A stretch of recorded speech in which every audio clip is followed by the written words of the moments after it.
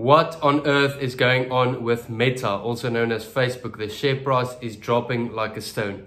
This video was too important to get out as soon as possible, so there's no presentation today, and if the sound is a bit echoing or soft, sorry for that, but let us know what you think of this format. Maybe we can do more of it, but this was very important to get out to you as soon as possible.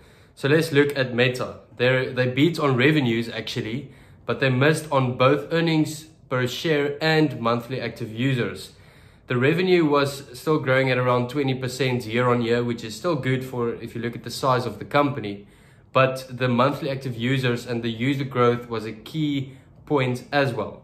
So the company said that cost inflation and supply chain issues also disrupted and had an impact on their advertisers. So people advertising on Facebook or Instagram or one of their channels. And there's a few reasons it's dropping like a stone. So first of all, they missed on the EPS, the slow user growth. And the reason for the slow user growth is obviously competition is heating up. So you've got competition coming from YouTube, you've got competition coming from TikTok, which was a main competitor for them and their the revenues. And then you've also got the Apple privacy changes. And the daily active users only growing 5% year on year. So even though there is growth, it's very, very small. But remember, there are only a certain amount of people that's alive, you know, and they already have almost half of the population of the world. So some point in the future, growth is going to stop, and we're already seeing the growth that is declining now. And the reason for this is most people are already using the platforms. So now they have to focus on monetizing the current users, the people that's already using WhatsApp, Facebook, Instagram, all their different services. They now have to focus on monetizing that. So we all know that they are working on the metaverse. And this is also affecting the financials because they lost about $10 billion the past year focusing on the metaverse and Reality Labs.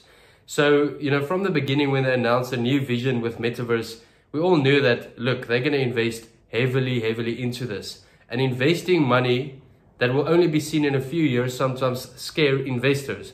And investors now realize that, look, this vision is years away. I mean, the metaverse is still far away. And then you've got the concern of, will they be able to monetize the metaverse? And these are all questions that investors have to answer. But let's look at the positive side. So in the year, they repurchased shares of 19 billion and also 44 billion of their Class A common stock. So when a company buys shares back, when they repurchase shares, it shows confidence that they have in their own share price. Because why would you buy something if you don't have confidence that it will be higher in a year or 3 years or 5 years from now? So they are repurchasing shares, and they will also now start focusing on monetizing their Reels, which is their TikTok competitor. So if they manage to monetize Reels, you know, then they could grab really a big market share from TikTok as well. And then they also have a lot of unmonetized businesses like WhatsApp. WhatsApp isn't really making money, but they've got billions of users. And they've got other businesses as well that is unmonetized if you look at how big the distribution and the platform and the users are. So they can still monetize that if they need to, and they will also help the revenues grow. And then also the positive / negative is they still have to invest heavily into the metaverse. As we've seen, they've already invested billions of dollars, and the metaverse on the negative side is still uncertain, and it's still uncertain of how long it will be. On the positive side is they have a cash generating business, which is the ad business from Instagram and Facebook, which they can now invest heavily into the metaverse, where other companies have to raise money from elsewhere and find different methods to raise money to develop the metaverse. So on the negative side again is YouTube and TikTok, the competition is real. Although I've only used TikTok for like a few days because I wasn't really a fan of it, but there's a lot of people using TikTok and they will continue to use TikTok. So there's competition from that. And Facebook is now in the mature stage. Like I said, they reached so many users from across the years that they now need to focus on the monetization of it rather than just focusing on user growth. And that's also something investors should look at. And now it's all about monetization. If they fail to monetize the current platform, it will hurt the financials really badly, because people will also use other platforms.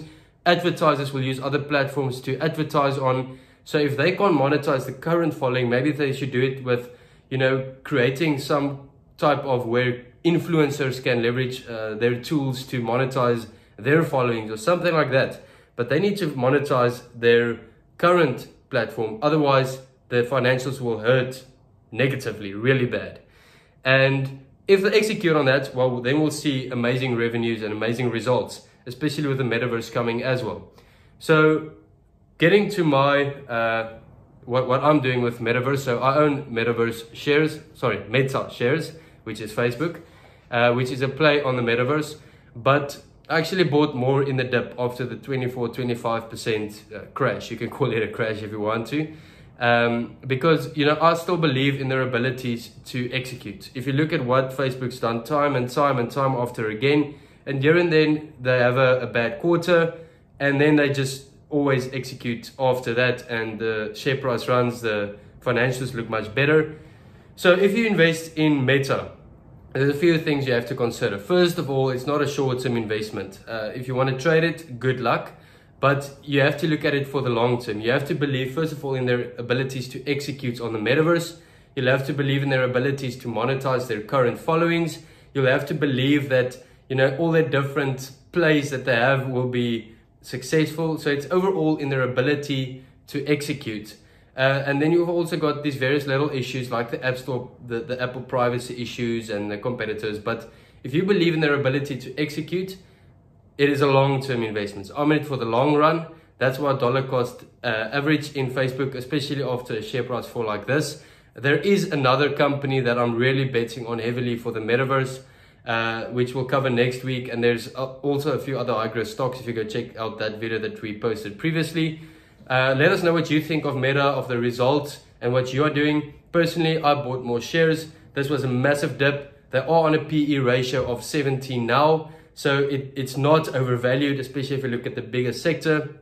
We had Alphabet, you know, blowing the results out and amazing results. We had Amazon showing amazing results. And then we had something like PayPal, who also had bad results. So share prices get punished if they disappoint. Even though Facebook beat on revenues, they missed on EPS plus user growth. User growth will probably not continue to be fast or above expectations, but now it's all about focusing on monetizing the current platform, and they plan to do so through Reels and through different other mechanisms as well. And also the plans to monetize WhatsApp, for example, and a few other businesses. We see Oculus having a massive ramp up. You know, this is not the biggest position in my portfolio. It's actually one of the smallest, but it is a nice big business to bet on, especially on a recovery. This is not financial advice, so take it with a pinch of salt. But let us know what you are doing. That's what I'm doing. Bought a bit more in the dip. Let us know what you are doing. Have a great weekend. We've got lots of cool content coming in next week. So make sure you are subscribed to the channel. Join the FinMeUp channels in the link in the description. And have a great weekend.